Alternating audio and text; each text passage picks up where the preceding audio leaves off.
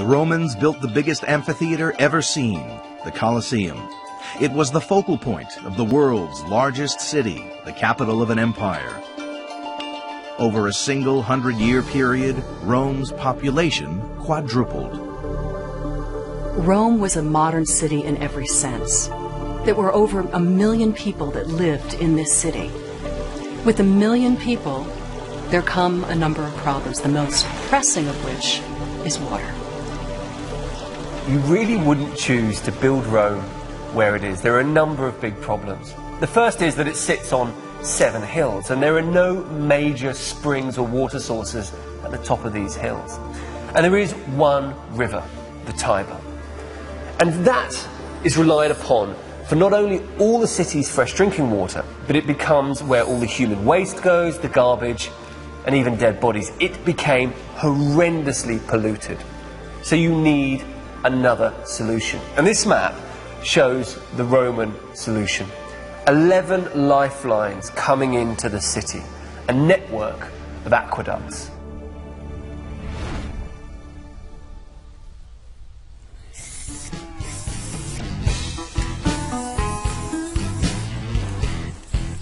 A Roman aqueduct is a vast machine.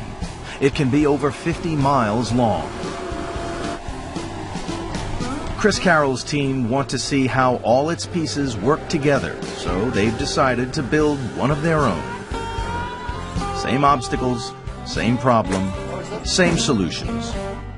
Just a little smaller.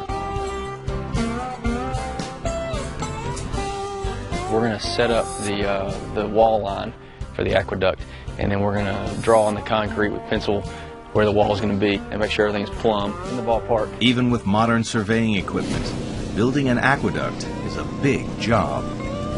Chris's team work into the night. A little more, dead on. Yeah, check it again, make sure. Timber form work will give the structure its shape. It's got to be precise. They can only pour the concrete once. Pretty good. Not bad at all. I'm happy with that. The Romans' nearest clean water source was 25 miles from the walls of the ancient city. Steve's come here to see and understand for himself.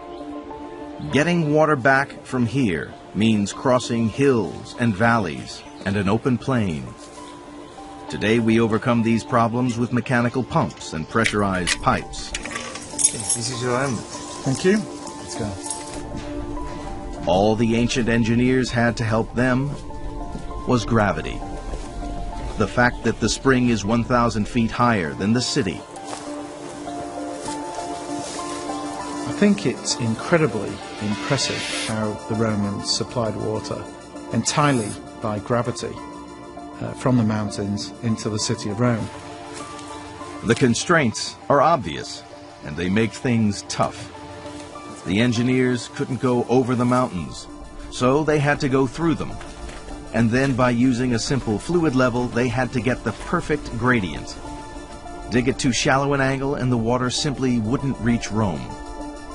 Too steep, and it would erode the walls. The tunnel would collapse. What sort of gradient do these tunnels have to be laid at?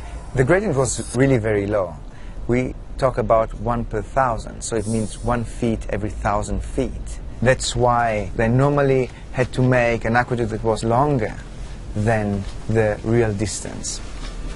Keeping that precise gradient meant that the engineers needed, in effect, to create extra work for themselves, building in twists and turns, finding a longer route. This aqueduct travels 50 miles, even though the straight route is just 25.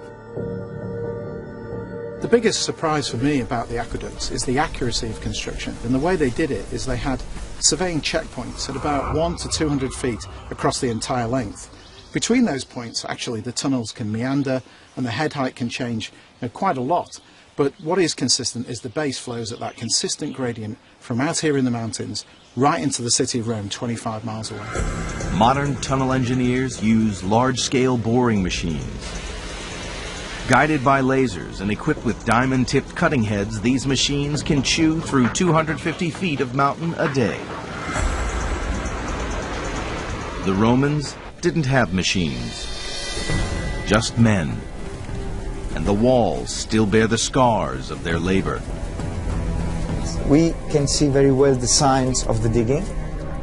So you can tell the direction they were coming from because they obviously dug with overhand. Exactly. And these are the marks on the wall. So what sort of equipment would they use? Something like a pickaxe. And these holes that are in the wall at the top, do we know what they are? These holes were to put light.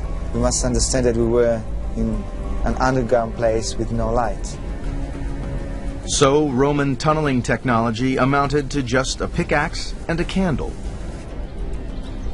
If they'd simply started at one end and kept cutting, even with teams working round the clock, the tunnels of this aqueduct would have taken something like 1,300 years to complete. So you could only get 2 or maybe 3 people working at the tunnel face. Would have been very slow progress. So what the Romans did is they excavated along the line both vertical shafts and horizontal shafts. The Romans sank shafts into the mountains every 200 feet. This created multiple work faces, allowing hundreds of men to dig at the same time. The result? The entire project got finished in 12 years. If we were given the problem of building these aqueducts today, the challenge would be exactly the same. The difference would be that today we have much better plants and equipment. Chris and his team have all the equipment they need, but some problems can't be fixed with modern technology. Of course, the ancient Romans had rain too. We got a lot of water, had massive amounts of rain the past couple of weeks, which is really slowing down construction progress. The sky's cleared, but the site's now covered with a sea of mud. These are the times when modern machines don't look so clever. There was a bobcat that got stuck last night, so I think there's some guys working on that this morning trying to get it out. And we had a pickup truck get stuck in the mud. And if it's not four-wheel drive out there, it's probably not going to get out. The team don't have time for stuck trucks. They've got to make new roads and figure out how to drain the site. We're going to dig a hole with a shovel, so that way all the water can drain, and that's where we'll set the pump. So that way all the water will go in, and the pump will take it out. With the water pumped out, they can get back to the business of building an aqueduct. The Romans faced theirs with stone. Chris is using wood. This mold must be perfect. If any concrete leaks out, they'll have to start again. They can't afford any more setbacks. The Roman engineers were under pressure with the city crying out for water. Chris has concrete arriving tomorrow. Once again, for about the third or fourth night now, we're going to have to work in the darkness, so we broke out the lights.